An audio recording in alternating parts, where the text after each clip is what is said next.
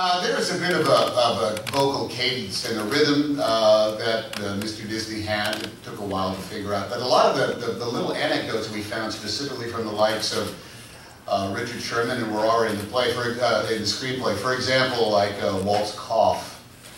You know, Walt smoked 3 packs a day, and Richard Sherman, and was in the screenplay as well, is that you knew, he said, you always knew when Walt was coming to a visit your office because you could hear him coughing, you know, from down by the elevator.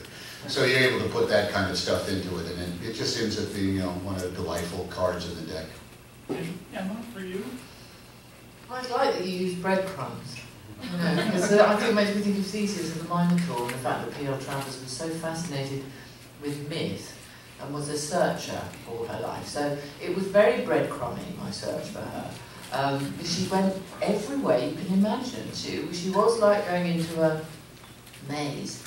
You know, and around some corners you'd find this terrible monster, and around another corner you'd find a sort of beaten child. So she was the most extraordinary combination of things. And I suppose that was the scary thing, because in films, I don't know whether my colleagues would agree, but we often get to play people who are emotionally or at least morally consistent in some way. And she wasn't consistent in any way.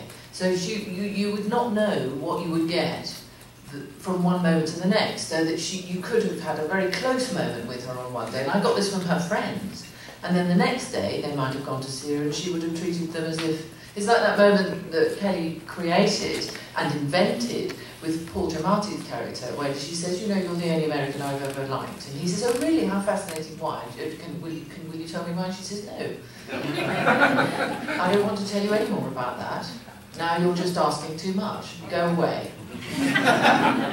And you know what you do with breadcrumbs, don't you?